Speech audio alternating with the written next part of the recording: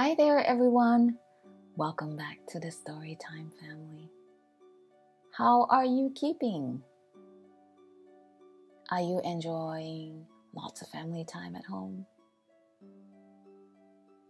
I bet you have lots of time to read. I hope you had some sunshine today. I had some sunshine in the yard today. Feels awesome. Well, today I have this book called The Fog by Keo McClare and Kenneth Park. Shall we have a look and check out what this book is about? Let's go.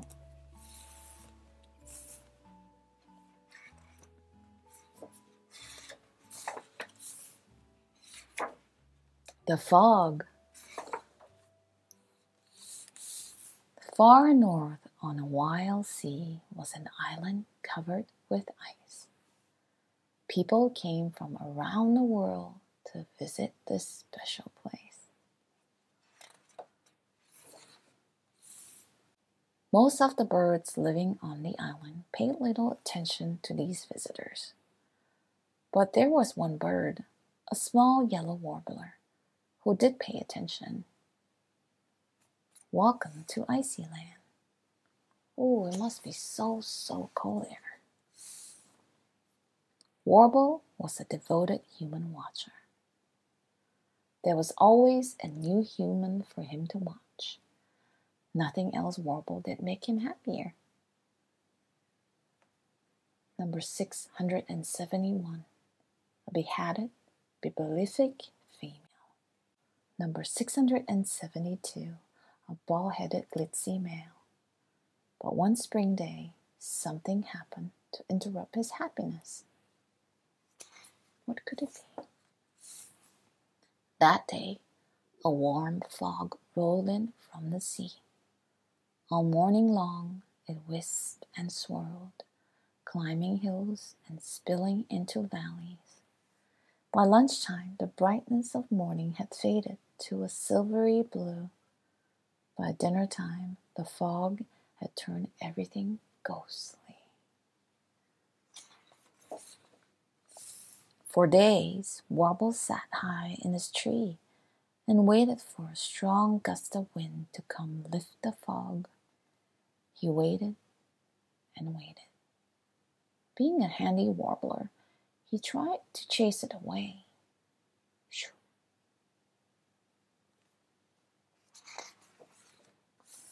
But no matter what he did, the fog came back.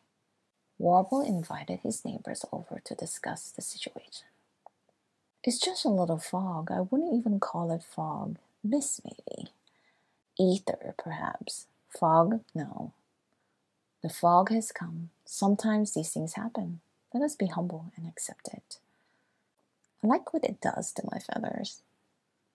Only the ducks seem to care. The next morning, a new sign appeared. The renaming of the island had a curious effect. Many of the birds began to forget that there ever was a time before the fog. But Warble did not forget, and he had started to notice other changes too. Here's looking at you, kid. He went to tell the others what he had seen, but they were too busy. How to brighten your home with 1,000-watt nest lights. Even the ducks had moved on and didn't want to talk about it. The fog continued to spread. Warble still waited in his tree, hoping to spot a human. But there were no more sightings. So he put away his books and tried his best to ignore the fog, until even he began to wonder if things had ever been any different. Foggy mountain boys playing. But then, one foggy morning, Warble spotted a colorful speck in the distance. Is it a human? Peering closely, he saw a dark-haired human ghosting through the meadow. It was a rare female species, and she was singing a song. Number 673, a red-hooded spectacled female, juvenile. She looked a bit lost. Huh.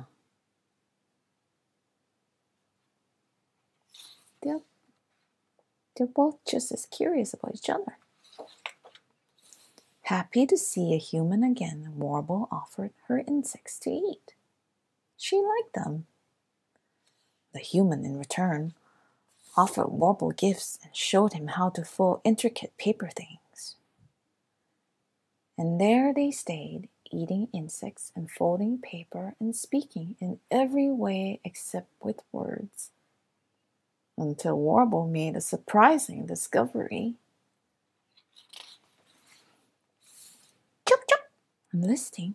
Chup. Really? Chup, chup.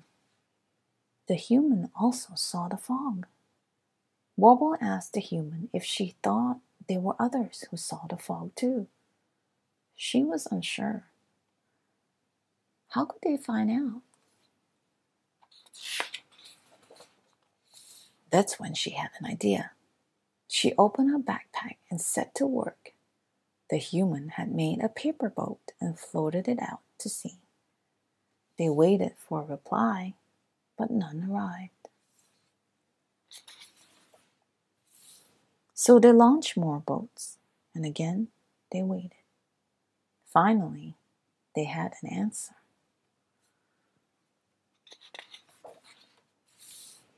It was a note from a walrus in eastern Canada. Yes, I see the fog, he says. Another note came from a musk ox in Norway. Yes, and we want to fix it. Another came from some cats in England. Yes, we see it. Are you a bird? Can we eat you? Notes arrived from around the world. With each one, the fog began to lift a little, and the wind began to blow again until the world grew a little less ghostly and became easier to notice things.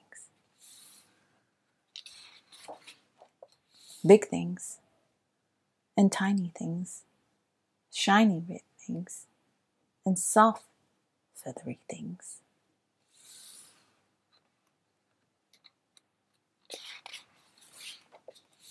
And slowly, the beautiful island brightened, and Warble and the human found time to rest under the stars, which they could now see. The moon drifted in the sky, and they began to sing.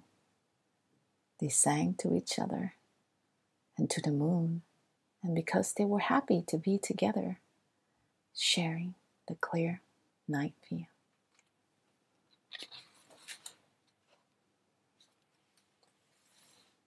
Wasn't that a beautiful, beautiful story?